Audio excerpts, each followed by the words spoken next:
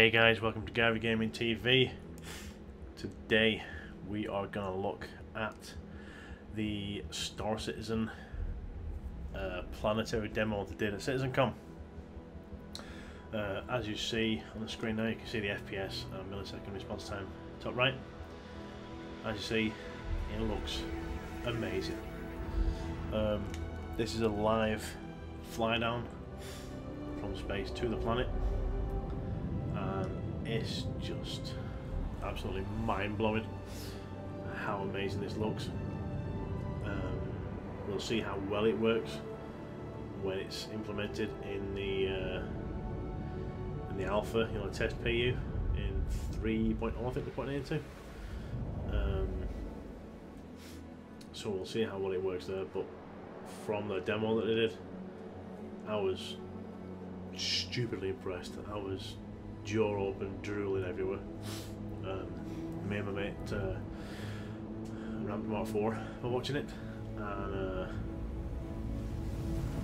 the level of detail is ridiculous for planet-sized planets, and the fact that you'll be able to land anywhere on these planets and just find stuff. I think they're going to put loads of things to find on these planets, like little hidden gems and things like that. Maybe even a piece of a shipwreck with the crew's names on it, which might be backers' names. It could be anything. But the scale and the detail is absolutely stunning. You can even see the curve of the planet from altitude and stuff, because the draw distance is immense. So I think we're coming up to the constellation Aquila, is it? Soon. Oh, this is the wee guy there on the mountain top.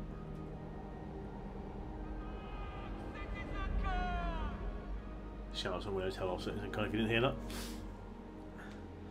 But the cloud formations look amazing. If it's dynamic cloud and stuff like that, then that is stupidly impressive.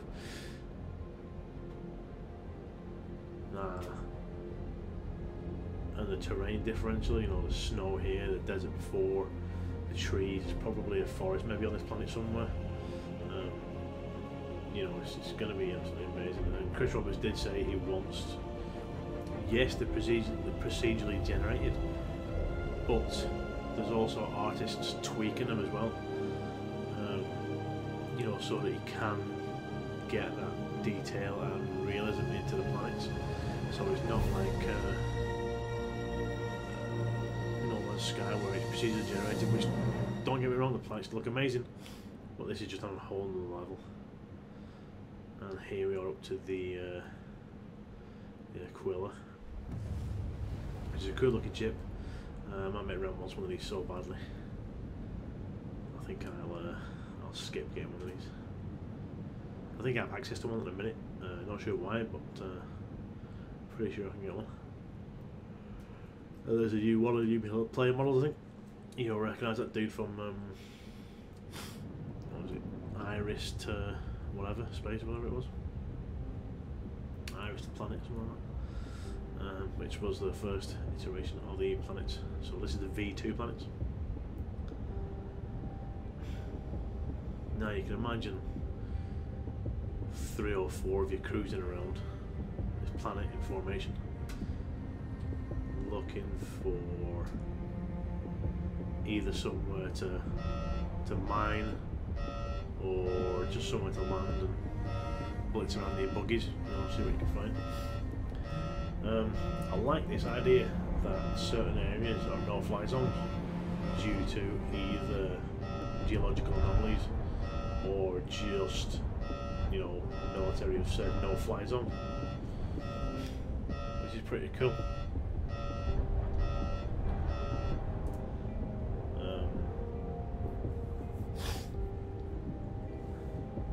I think they picked a good ship to show us. You know what I'm saying? I still would have loved to have seen the Caterpillar do this, but hopefully we'll see that in the future. The sun looks amazing. And the fact, don't forget, this is in atmosphere, so the ships are going to fly a bit differently because you're going to have, you know, gravitating a lot on it.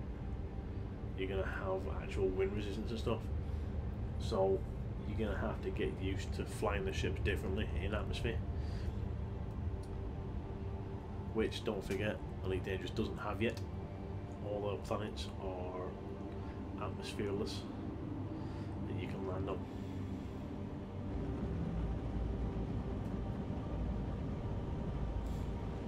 Now, I don't know how many planets they're going to be per solar system in the game yet. I love the level of detail there where the shock absorption for the landing does compress and stuff. As I was saying, don't know how many planets they're going to be per solar system, but I'd say there'll be a fair few. I love the way they can select stuff in this. I love the, is it subsumption or something they call it? Where it's like a huge elevator open and stuff, just like pops up. That's quite cool. Very nice way of doing it. Keeps your screen with minimal clutter on it. And I think it was one of the new updated armor sets. So you also get an idea of how your lockers and your gun racks are going to work in game, because I'm sure quite a lot of us have ships with this sort of storage inside.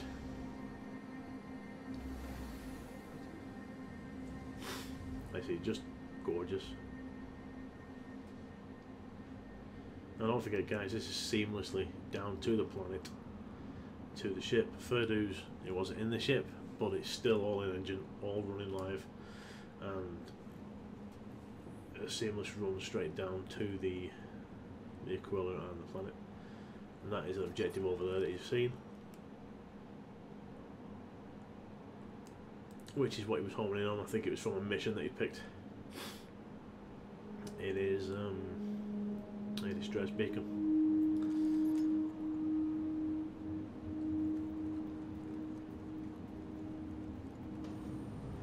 So this is the cool bit. Instead of that little buggy, you get a proper off-roading truck, which I really like. I love one of these. I think you only get it with the Aquila and maybe one of the other ships. I only have the wee buggy at the minute, which you'll see me drive into my Starfarer for a laugh. I'd love to get one of these big ones off for the back of a Starfarer, or even the Caterpillar. I mean, one of the cargo bays in it. So let's recap.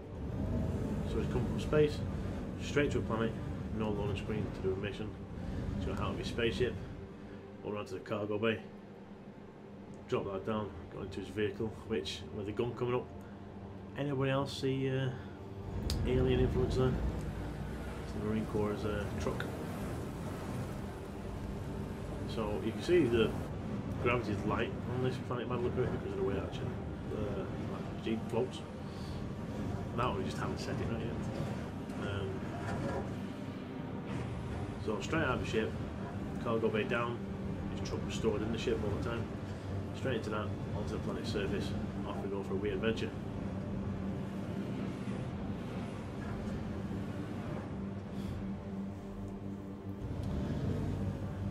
Now the actual vehicle itself looks pretty cool. You can see the suspension working independently and all that sort of stuff, which I quite like. Looks easy enough to steer and control. Not sure if you need a second person for the gun.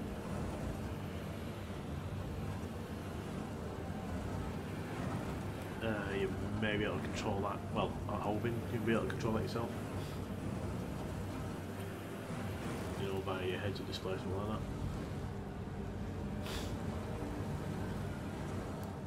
Not a bad camera angle. It's you know, fingers crossed. Maybe add a few more cameras to it maybe. Everybody has to have a wheel camera now, you know what I mean? Just to make those cool GTA style videos. And this is about 30 minute long demo, guys, as well, so if you to see the Citizencon, you can see it on their YouTube channel. Which is very cool. The stuff about the website was very interesting as well. So go and watch it if you haven't done, guys. Highly recommend it, especially if you're interested in the Star Citizen. And as we're about 10 minutes in the video, I'll plug if you want to join Star Citizen, guys. Go to the website, use my code that's going to be in the description below, and you will get, I think it's 5,000 UEC for using my referral code. And I get like a point towards getting like a gun or something like that. But it'd be handy.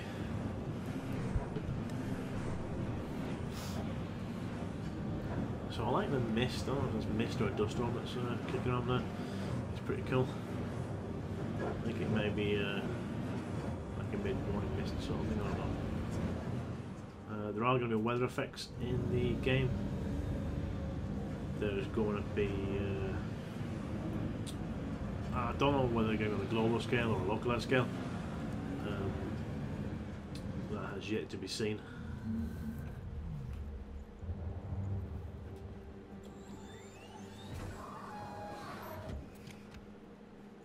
So you see him hopping out of his ship, and this is a knackered old Cutlass, which looks really cool considering you think about, you know, how they've done to polish these ships up, and now they've actually started getting them, you know, crashed and rusted and knackered looking. That's pretty cool. An interesting thing, if you look at his weapon, you can actually see the site is seeing what it should be seeing. It's not a fake picture on the site, it is real-time video, which is also quite impressive.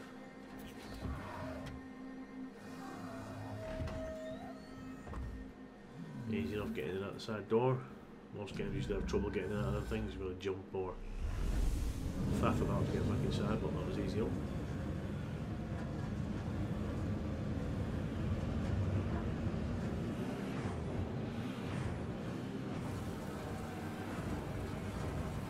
The lighting effects are pretty impressive. You can see the bright lights reflecting on the dust there. Now if you can imagine, you know, maybe you and a couple of guys in that, and then a couple of wee Drake hoverbike things with you as well, that'd be pretty cool. A wee team would be cruising along.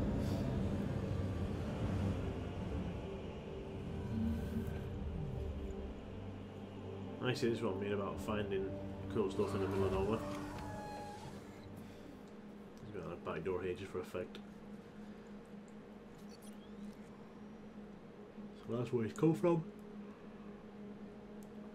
I think it's nearly 2,000 metres away. That's what. So, as you see, Orpheus Horizon. There's some names on there. Now, if that had, like, you know, backers' names on it, that'd be cool. Or if there was, say, you found a shipwreck, gone inside it, and there was maybe a ship manifest or a roster, you could see, you know, crew members' names and maybe their backers or something. Because backers' names are going to be in the game, they just haven't told us where. So that could be interesting in what they're going to do for that. Obviously, this is a big universe and there's plenty of places to stick their names.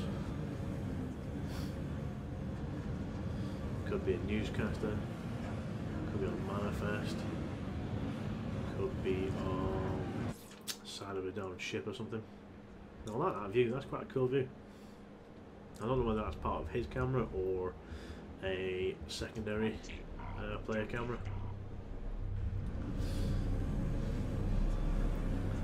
So some people, which I'm assuming are AI, never really explain whether AI or player control. Now the explosions look very impressive there, just sort of wheels being blown off. If it does have catastrophic damage like that on one shot, then it's going to, you know, require you to drive very carefully, you know, not fly around everywhere and take people out and roll over and stuff like that, which I would love. You know, a bit of realism in the vehicle damage would be amazing.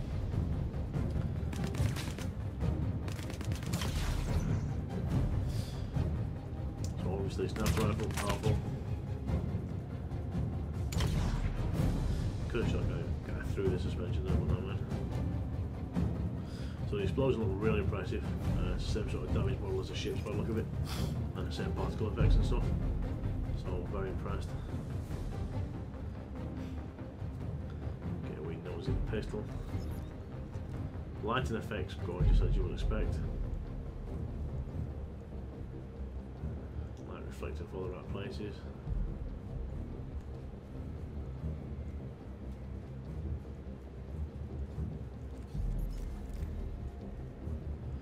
So obviously a bit of an ambush.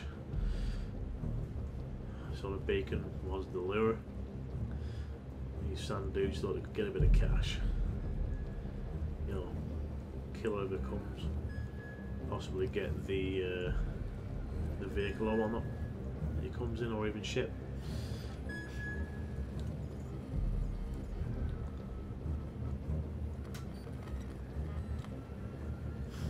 So this is an example of how one mission can lead to another one, can lead to another one. Bit of the old chain quest in here. So this is giving him a location of something else. Here's another beacon. So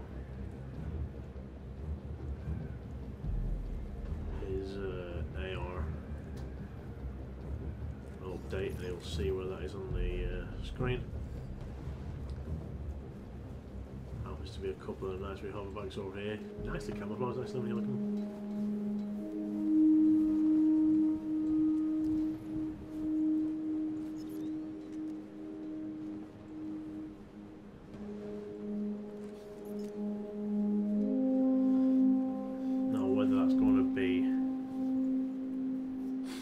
Thing you can actually do. Give them camouflages, like Elite buy camouflage packs for your ships, and cool if you can do that in Star Citizen. Apparently you are going to be able to customise your ships, put names on the side, stickers, your logos for your organisations, things like that. That would be pretty cool. You know, if you know you're going to be going to a snow planet or a desert planet, you put the corresponding camouflage on there, so you're blending a bit better for whatever nefarious, dodgy dealings you are doing.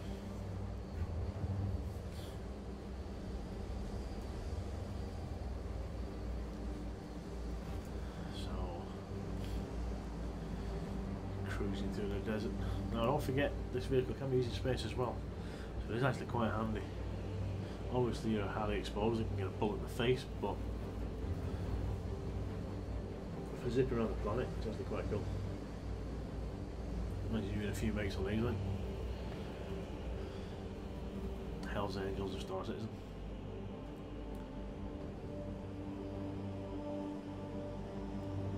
Looks cool.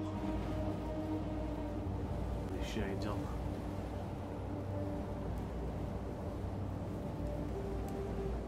And you can see over there a dust storm.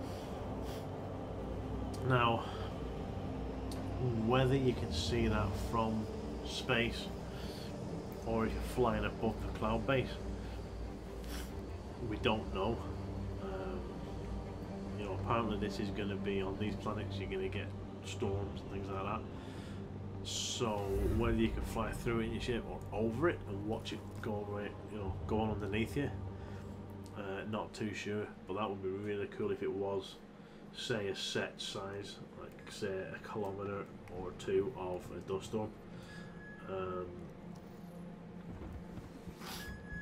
So that's a bit Battlefield 4-y with the weather effects, but it could bring some handy gameplay in. Say if you're on a planet, you see either someone you want to rob or some bad guys, but you do see a storm coming. Maybe you could wait for the storm to arrive, get in there, attack or steal or do whatever you want during the storm if you're equipped for that. So I could add some gameplay elements to it. So there's a space station up in space there. How cool is that? So depending on size and proximity to the planet, you're going to see it in space like you actually would in real life. So that's super impressive as well. Again, you know, this is a test server, this is very few people on it, so it'll be interesting to see how this works whenever it comes to the PU. Hopefully it's going to work great. I'll certainly put in some more hours in whenever this planet stuff comes to it. You're not really putting a lot in at the moment. A, don't have time. B, not a lot to keep me playing at the minute, to be fair. But whenever the professions come in, I'll definitely start playing and testing more. Because I have a mining ship and all that sort of stuff, so I have the wee prospector. And say around about 4 hands. I've got cargo ships and that, so we can work together and get some cash and see how it all runs.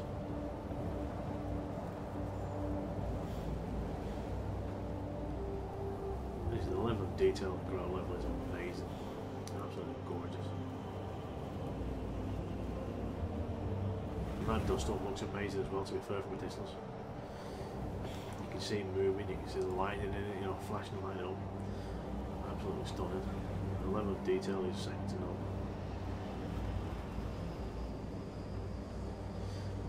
This looks like the engine nacelle of a Starfarer, possibly. That's what it looks like to me. It might not be, but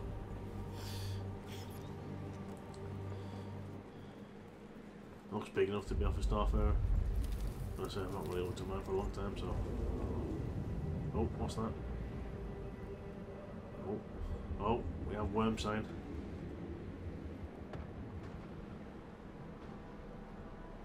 Could it be right on Dune? Or we're looking for spice. Is this Arrakis? You never know. Is the Harkonnen over the next corner? Or is it House Atreides? Yes, I've got to admit, I do like Dune. Cool book. Well, awesome book, awesome movie. To be fair, the game wasn't bad either, the Command and Conquer Star one. Anyways, I reminisce. Back to Star Citizen.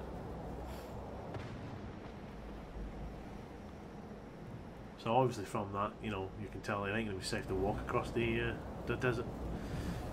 So you are going to need vehicles to get around. A, walking will take you forever to get anywhere. B, you're probably going to get your ass bitten off by something, either a worm or probably other things, depending on what planet you're on, I'm assuming. There's probably more things than worms knocking about this planet as well, if you think about it. So it is a planet-sized planet. I know I'm just one hazard on there. Oh, Evil Knievel at the top. So here we are on a busted up constellation or something by the look of it. Looks like the bad guys have converted it into a stronghold.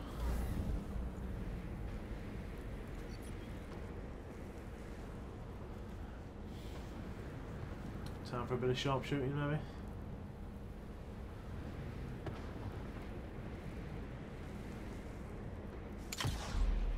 He's toast. Although that round did look like it went hit higher than what he aimed. I see a bit of ragdolling, a bit of gravity. Awesome. Can't be a bit of ragdoll. From what I've seen from a couple of the behind the scene videos, the players do react to where you shoot them. So if you shoot them in the leg, you know, they'll react as if it's hitting them in the leg. It's not just a generalised hit. So obviously in the Death of a Star Citizen, he does describe that it's going to have things like, you know, leg injuries, arm injuries, things like that. So I'm assuming the hit reactions are going to reflect that, which is cool. So if you get shot in the leg a couple of times and it's injured, you're going to be dragging it or whatnot, which will be amazing. And will also allow you to play dirty. You know, you don't have to kill the guy, take his legs out, wait for his friends to come, kill them instead. You know, you can set up traps and all sorts.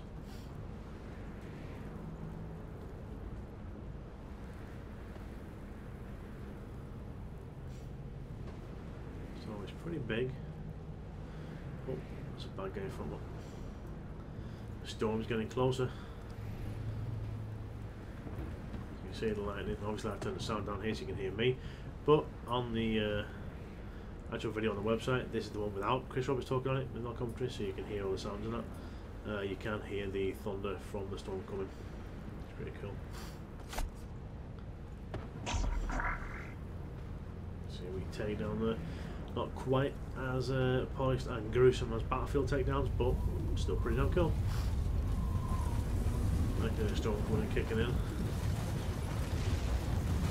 Now, from what I can see, all this outside blows away. Now, I don't know if that resets after a certain amount of time. Because obviously this is going to be a planet everybody's going to see. So I'm not sure how that's going to work. Because if one person sees it, nobody ever will again because the storm's probably going to do a lot. Or are they going to go on the premise that when you've gone, the bad guys will move back in again and rebuild whatever the storm when you have damaged or destroyed, and that will set it up for the next person to go and experience the playthrough. Not too sure on that. Or is it going to be permanent? Or are you going to come here, kill this lot, and it's done? That's it. Never appear again. They never went into much detail about the mission system, whether it's going to stay permanent in the game or it'll reset. I think you could reset it, to be fair. You know, they could move back in and set up the thing again. Bit of a bad shot with a pistol, but still.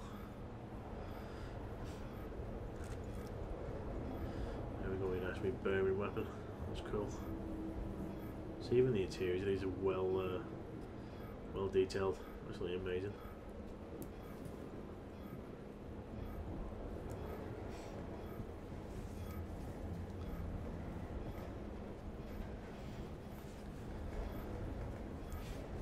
So you can imagine how much there's going to be to do on these planets.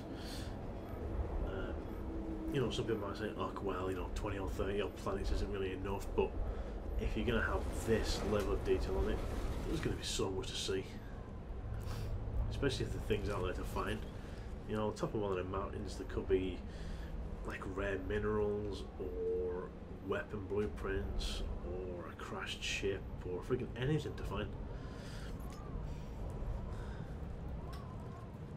Again, with the artists and developers having a hand in these planets, they could hide stuff everywhere. And you know, keep in mind that when you're prospecting, you have to scan the surface to find whatever you want, dig down to it, extract it, have your mate come pick it up in his cargo ship, take it to a processing place, unless you have the big mining ship and you can process it yourself. But you know, take it to a processor, either process it yourself or sell it. You know, there's so much to do. That's just the mining. You've got loads of other trades to do. Oh. And there's a bunch of bad guys coming on the bikes. This looks cool.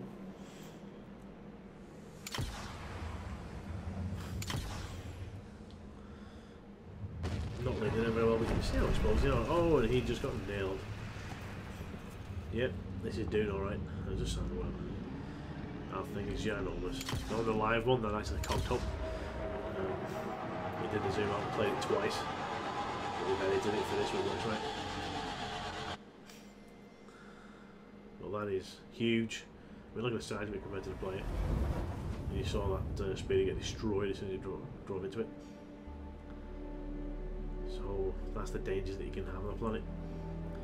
And obviously live zooms out, and you can see it's a small area that it covers compared to the size of the planet. Now, as you see, the atmosphere is blue. Atmospheres will be correct to what is on the planet: oxygen, nitrogen, etc., etc. And there you have it, guys. That's a 30-minute demo. Amazing.